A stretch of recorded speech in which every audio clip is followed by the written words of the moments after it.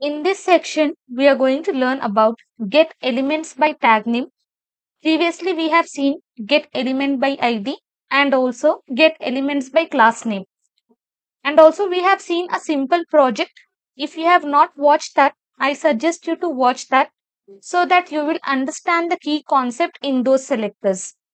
So now we are going to see about get elements by tag name. And it is also one of the way to access the DOM. And this method, what it will be doing, it will be searching through all the nodes and finding those with a specific tag name. Suppose if I am having two H1, then it is going to select both the H1.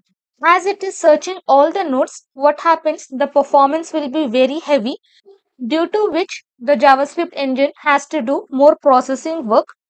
So if you really need this one, then you can use get elements by tag name. If you're having only one tag or two tags, then it is fine. Or else you can go with other selectors. We have get element by ID, get elements by class name. Any one of those selector you can use and you can get your result. But in this get elements by tag name, the performance will be very heavy because of so much of processing. And also in the same way how get elements by class name was returning live HTML collection, this will also be returning live HTML collection, and it is not an array. Okay, we have already seen why it is not an array. It just looks like array, but when we try to apply all the methods which are available to array, we will not be able to apply. And also we cannot use for each loop to loop through all the collection. I have opened my Visual Studio Code, and previously we have seen all this code. So this is messy now. What I will do, I will just change this name. I will write here _1.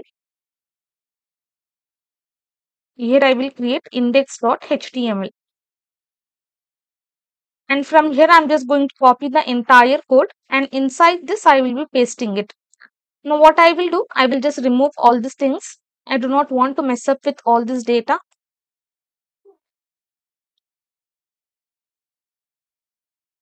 Now we are going to only discuss about get element by tag name. As I have told, it will be looping through all the tags. Whatever tags I am having, it will be looping through all the tags. Now this is our get elements by tag name. Inside this I have h3. I have div container, inside which I am having this bold text. Finally, I am having paragraph. Inside this also I am having this bold text. Now if I use get element by tag name for my paragraph, let's see what happens. I will just open this using live server.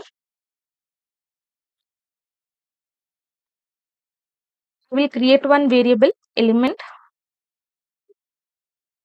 tag is equal to access any of the selector, we have to use this document object. I'll just decrease, and here I'm just going to write document dot get elements by tag name. Here we are having multiple selectors. I'm just going to select get elements by tag name. Inside this, I'm just going to pass the paragraph. Now if I just do log, and inside this I'm just going to display element tag. I will save this. I will open console.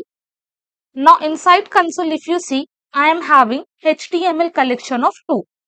You can see I got HTML collection of 2 paragraphs. Now if I just hover on this, let me just decrease.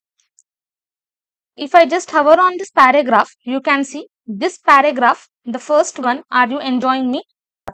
Are you enjoying learning HTML? And also if I just hover on this second paragraph, let me just hover on this. I will scroll down. This one is using this get elements by tag name. You can see both the paragraphs I have got as my result. Now if I open this, below this we will be having one property, inner text and inner HTML, in both which our content is displayed. This is for first paragraph, are you enjoying this? And for second paragraph also, our content will be displayed. Get elements by tag name. You can see accessing element, and inside which I am having bold text. and here I am having getElementsByTagName. You can see the difference. For inner HTML, tags are also displayed, but for inner text, this tags will not be displayed. So inside my entire project, I am having one paragraph, and inside this getElementsByTagName, I am having another paragraph. So you can see both the paragraphs will be displayed. Now inside this getElementsByTagName, I will just change it to H2 everywhere. H2 and H2. Okay, now totally, let me just write here H2, and here also I will write H2.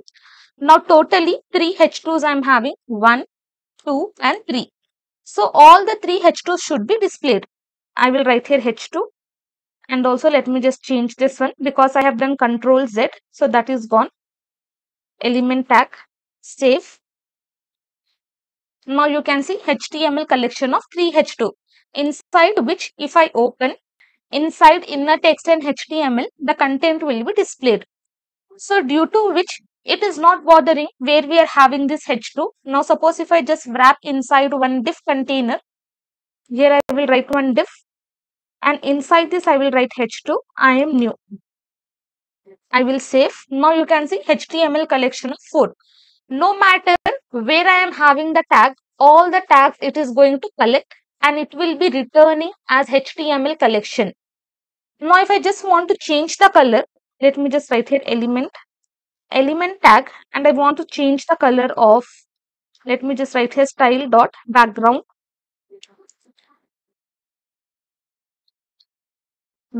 color. I will just write here orange. Save this. I will be getting this error because we have already seen when we are writing this HTML collection, each and every element which it has returned, it will be having the index number. So to access that, we have to use index number. Now suppose if I just write here element tag of 0, I will save this. First H2 which is accessed by this one, let me just open. This is my 0th index, and inside this I am having this content. We will use attribute tag.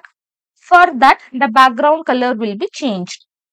This is very simple to understand. If I want to change all the colors of H2, then I have to wrap inside for loop.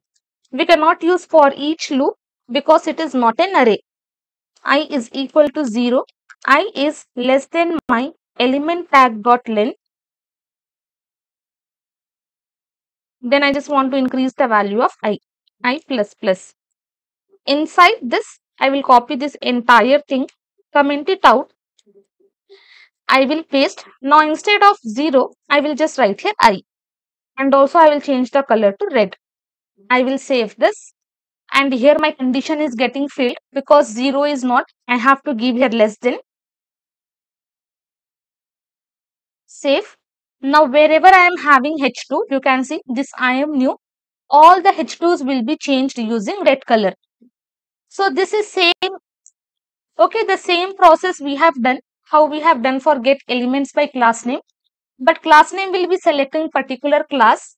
But this tag name will be selecting the tags. Okay, we have already seen what tag means. This is called as opening tag and this is called as closing tag. So these are called as tags. How many tags I am having inside my project?